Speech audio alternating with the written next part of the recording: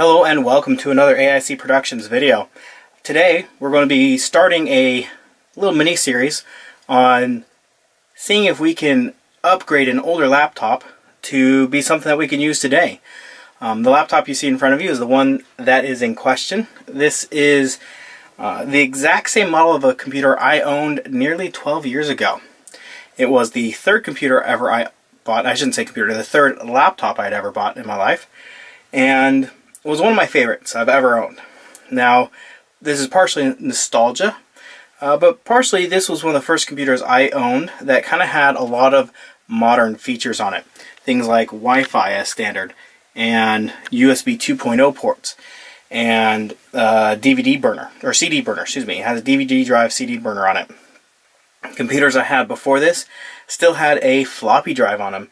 The one I had before that had no floppy drive. So just in order, my first laptop I ever owned was a Toshiba Protege 610 CT. And then the second one was an OmniBook XE3, I believe. I can put links to pictures of those down in the description if you're interested at all. The OmniBook specifically was kind of a cool system since it had a floppy drive and a CD-ROM drive, and you could play an audio CD without powering the laptop on. But this is a Compaq V2000Z.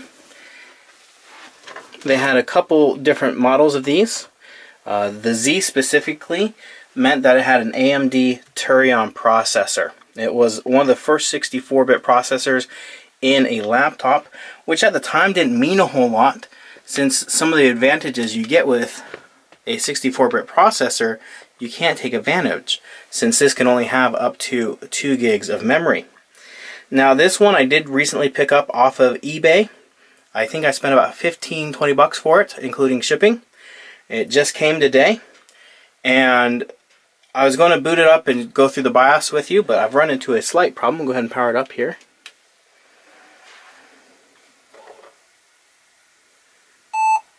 There is a BIOS password. Now I can reset that, but to do so I have to take the whole thing apart.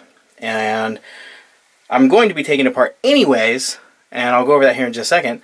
And so that's not that big of a problem, but I wanted to go over the system before I took it apart. Now this system does not have a hard drive. Buying it used, they didn't include the hard drive, so I thought I had an IDE drive sitting around somewhere, but I don't, at least not a laptop one. I recently got rid of them because I figured I'd never use them again.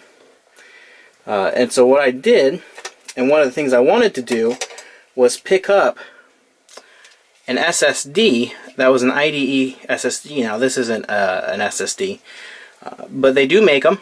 They're kind of expensive though. The cheapest one I could find was 32 gigs, and it was $50 with shipping. I think it was like $45 and like $5 shipping. And then you could get a 64 gig one for $60. I thought there's got to be a better way, so I found this. And this is an IDE to Compact Flash. Now I've done Compact Flash before in a system and it worked great. And so I wanted to give it a go again in this system. And this one's kind of cool because it has 2 Compact Flash slots on it. So you can have a master drive here, and then on the reverse side you can have a slave. And so I had this 8 gig Compact Flash drive from my previous project, but I went ahead, and this was about $10. I picked up a second Compact Flash drive, a 32 gig, for, I want to say I spent about $15 on this. So 10 plus 15, that's $26, and I think this 8 gig was $8 or $9 when I bought it. So we're at about $35 total for this, versus paying $50 for just a 32 gig, and we get an extra 8 gigs of storage. If you want just the 32 gigs of storage, then you would be at about $26. So I did have to pick up a hard drive caddy. This was about $5 for that. Now when I bought this, it said it had 2 gigs of RAM. It does not. It only has 512. So I'm going to upgrade the memory. I'll include that price. I need to figure out what those prices are going to be. And then I have an upgraded CPU. Now this one, I'm afraid might be damaged. We're going to have to test it out and see. But this is a Turion 64, and it is a ML, trying to read that there, I want to say it's a 37. So, which I believe is a 2 gigahertz processor, this one. And the one that's in there is a 1.6 gigahertz, I believe. I'm not 100% sure. I was going to check on that when I open the BIOS, but I can't do that because it's got a password on it. So when I bought this, a little bit about this laptop. When it came out, like I said, that Turion's the first 64-bit processor that was available in a laptop, as far as I'm aware. It has a great keyboard. It was one of the better designed laptops at the time as far as just aesthetics and the look of it. This was a, now again, that's my personal opinion. It looked better than a lot of other systems I saw at the time. It does not have dedicated graphics, but it does have an ATI chipset, which does have more powerful integrated graphics than the Intel integrated graphics at the time. Now, you're not going to do a whole lot of modern 3D gaming on this, far from it, but it definitely could do, at the time, better graphics than its counterparts from Intel. This was a budget computer, and it was thin and light. Just as a comparison, it weighs about 5.5 pounds, and it's a 14-inch screen. It is a widescreen. So I just wanted to compare it with my Asus. Let me adjust my camera here real quick. This Asus cost me about $250. And the Compaq at the time cost me, I want to say, around $700, $750. So it was a lot more money. And unplug it here. There you can see they're about the same size width and length, but the thickness, I mean, there's no comparison. The Compaq is twice as thick as the Asus.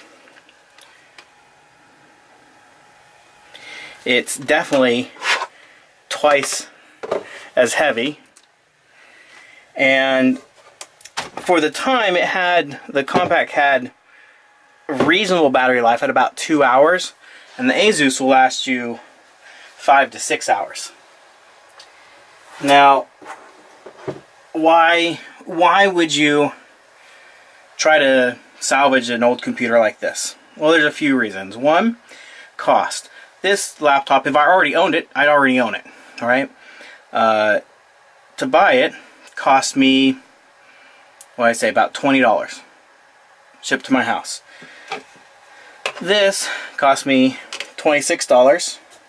This was another $20. Totally not a necessity, I don't think. And this was $5.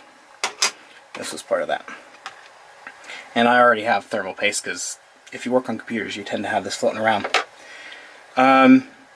So I'm out of pocket less than what, about $75, less than $75, and the Asus cost me $250. If I didn't have to buy the laptop, I'd be out around $50 right now. So that's definitely something to consider. If you just need something to do some basic tasks, you don't want to spend a lot of money on it. Now, if this performs as well as the Asus, we're ahead. Now, if this is just terrible, it's not going to be worth it. The other reason is you could repurpose this. If you have some kids that maybe they go on some basic websites and you don't want to buy them a brand new computer because they're kids and there's a high chance of breaking it. I'd rather be out $75 than $250. I could build several of these for the cost of one of those. Other options are, you're like me and you just like playing with computers and seeing what you can do with them. So at this point, I'm going to go ahead and do a teardown on it, and we'll reset the BIOS and switch out this GPU, or not GPU, excuse me, the CPU, and go from there. I'll be breaking this up, so this will be one section, the initial interview, and then the next section will be the teardown. Anyways, thank you for watching, and I hope you have a great day.